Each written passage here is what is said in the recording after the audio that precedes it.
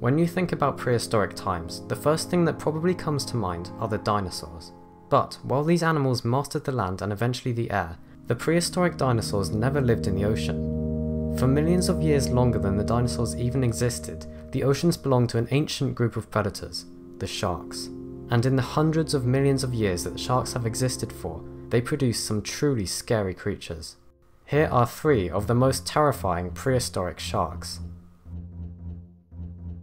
Helicoprion. This mysterious predator is well known for having a bizarre buzzsaw structure present on its jaws. Helicoprion lived from about 290 million years ago to 250 million years ago, first evolving in the Permian period and actually managing to survive the worst mass extinction of all time, before dying out sometime in the early Triassic. But the most unusual feature of this animal, its strange curved saw of teeth, has confused scientists for years now, and it's still not entirely certain how these teeth would have fit in the shark's mouth. Since shark skeletons are made out of cartilage, it is very rare for them to be preserved as fossils, since they decay very easily, and so usually only teeth are found. This means that there are only isolated swirls of this animal's teeth present, and it is therefore fairly challenging to work out how they worked on the organism. The whorls that have been found seem to show that as the animal grew older, the smaller, older teeth were moved to the centre of the spiral as newer, larger teeth developed, resulting in the incredible shapes seen in the fossils.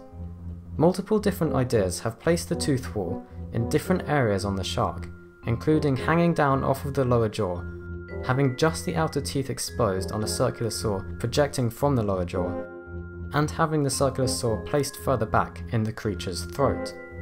It has been confirmed that the saw did sit in the lower jaw of Helicoprion, and it likely used the mysterious structure to bite into soft-bodied prey such as squid and fish, since a few indications of wear were present on the teeth, but not many, suggesting that it did not feed on animals with hard protective shells. Stethocanthus. This next bizarre animal is fairly well known for its unusual anvil-shaped dorsal fin, another strange structure that makes this ancient shark stand out from its modern-day relatives.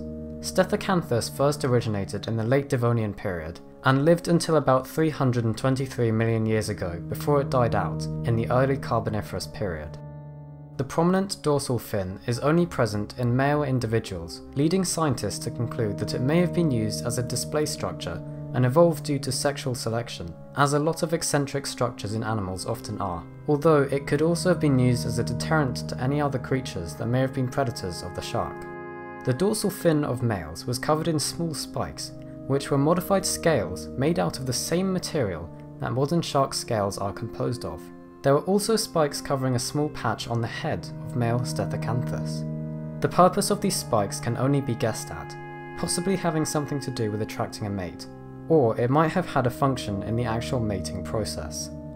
Another idea is that the shark used the paired structures to clamp onto the bodies of larger animals in order to hitch a ride on them, in a similar way to how suckerfish today latch onto the bodies of whales and other creatures using their sucker disc. However, this theory has been largely disproved due to the structure of the spikes, as well as the fact that only males possessed them. The shark also had more strange structures, including long backward-pointing extensions on their pectoral fins, called pectoral fin whips. Once again, the function of these structures is unknown, but they were possibly used in the process of mating. Stethocanthus likely fed on fish and other small-sized prey, as it was not particularly large, reaching about 70 centimeters long.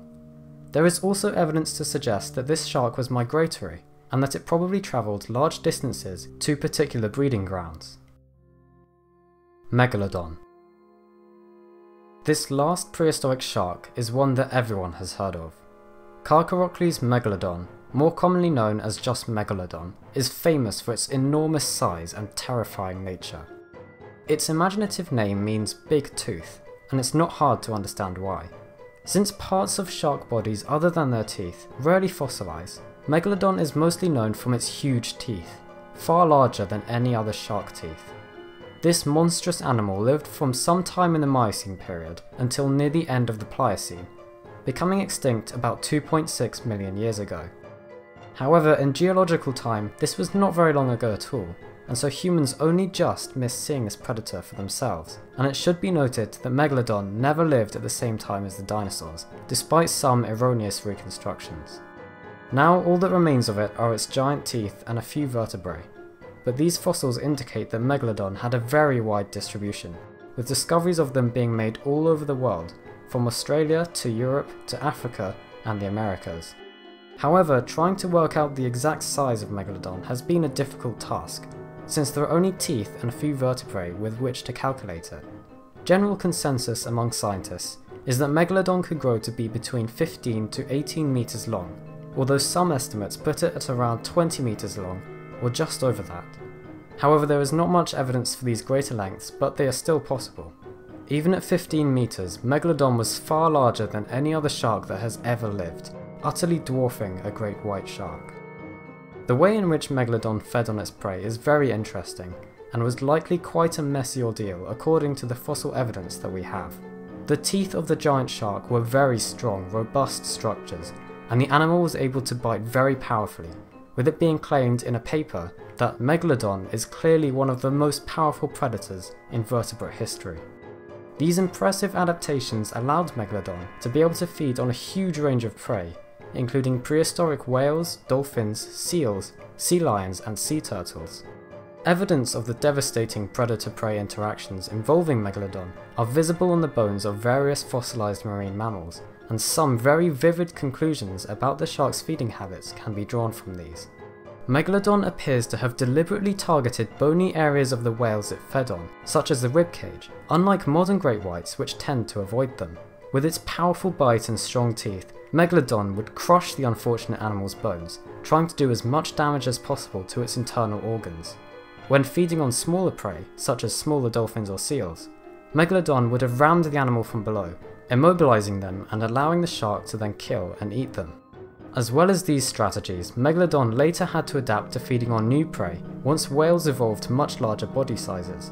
To account for this, Megalodon targeted the flippers of the whales, ripping them off or damaging them beyond use, so that the whale would not be able to escape and could be killed more easily.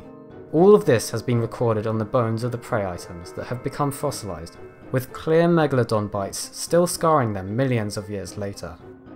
It is therefore understandable why this animal has been called arguably the most formidable carnivore ever to have existed, and why this is a truly terrifying prehistoric shark. Thank you for watching this video. I hope you enjoyed it and learned something new. Remember to subscribe to the channel for more videos like this one, and let me know in the comments what you think about these amazing prehistoric animals.